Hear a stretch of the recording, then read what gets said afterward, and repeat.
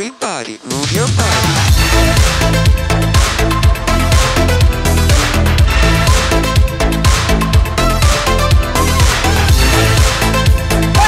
시간이요? 네, 저희 뭐 9시 반쯤에 끝날 거예요. 뚜루루, 뚜루루, 루루루루. 괜찮아요?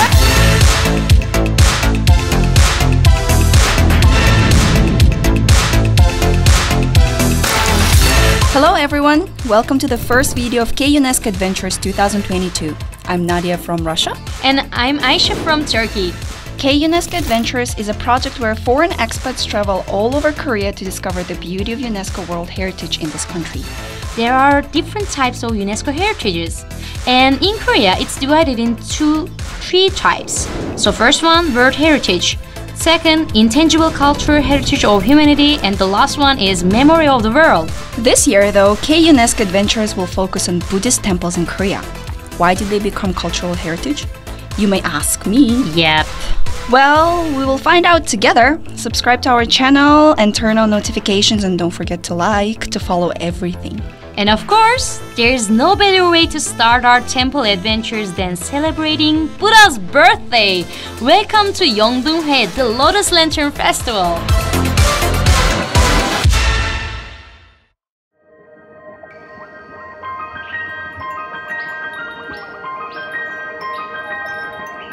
Yeondeunghoe, the Lotus Lantern Festival, is a traditional celebration with 1,200 years of history in the Republic of Korea. And recently in 2020, it became a UNESCO Intangible Cultural Heritage of Humanity. As Buddha's birthday approaches, on the 8th day of the 4th lunar month, the whole country lights up with colorful lanterns, with the main celebration happening in the capital, Seoul. As we can see, Jongak Street is now full with colorful lotus lanterns and people holding handmade lanterns. Please write in the comments your favorite one. Mine is this one.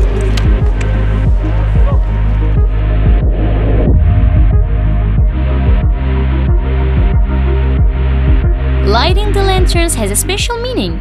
It symbolizes brightening our minds and hearts, wishing the best for our lives as well as for the community and all society.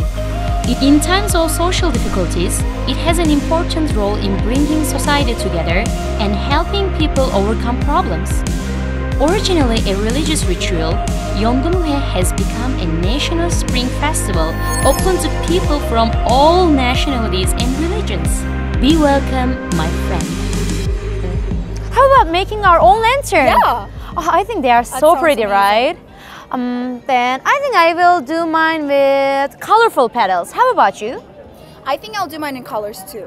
Okay, then let's go. Wait. But don't you wonder why the Lotus Lantern is actually the main symbol of the festival? That's a good question. Let's find out. Let's find it out.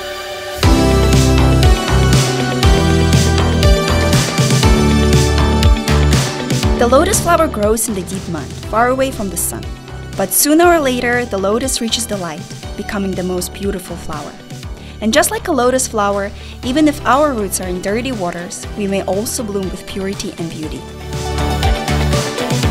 The lotus flower is an important symbol in Korean culture and Buddhism, representing purity, enlightenment, self-regeneration, and rebirth.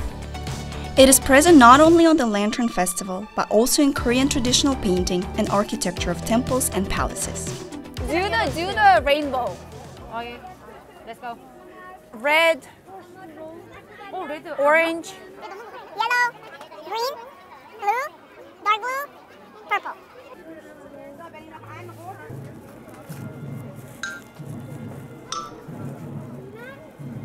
the rainbow. Oh my god. The festival lanterns are made with hanji, the traditional Korean paper. And making the lantern itself is an amazing moment to reflect on your own sincere wishes, a prayer for our own happiness as well as the happiness for others. Okay, Nadia, I'm done with mine. How about you? Bidini, we're done! Well done, girls. What is this? Something written here. Find me where people are reunited and dancing full of joy. Find me where the lights together become a Milky Way? What is that? I don't know. But It sounds like an adventure. Then, Shall we go? let's go! 오늘은 좋은 날 부천이 모신 날 온갖꽃 피어나는 만생명 축복의 날. Usually the festival starts in Dongguk University, where we can watch groups of young and old people dancing and singing together. Wow, we can do that too. We should. The rhythm may be a little bit off though, but no one actually cares, with all the joyful and friendly spirit of the ceremony. Yeah, we can see that, right? Yeah. Oh, and a custom for Buddha's birthday is to bath the baby Buddha with perfumed water. And bathing the baby Buddha actually has been a long-standing Korean tradition. And it's a way to wash away our negativity and commit to living a virtuous life. After this energetic opening, everybody moves to Dongdaemun, where the parades begin and follows it until the end at Jogesa Temple. I'm gonna be on the news!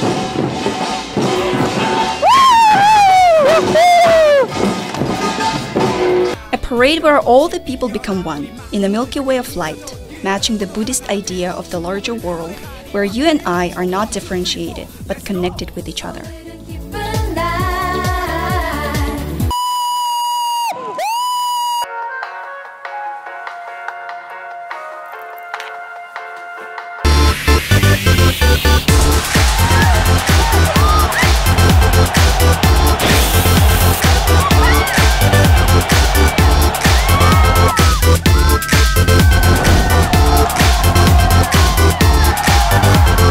Just as a lantern brightens the world, the participants light up the festival with their energy. This was so intense. All these people laughing and shining together. My heart feels so warm. This festival unites people from all different nationalities and religions in one place. That was so intense. How are you feeling? It's written on my face, isn't it? Yeah, I'm tired also, but let's make it! Okay. Okay, I was so happy, really, entire it was time. fun, it was fun, it But was I wonder something. What was Yeah. your favorite part? What a question, actually. The people enjoying the parade, the lights, the lanterns, everything, actually. But you know what? We found it. Hello! So what we found? Where we can find joy and light in our heart.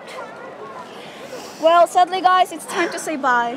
But only for today. So let's meet at our next video. K-UNESCO Adventures, okay? Don't forget to like and subscribe. See you next time. Bye-bye.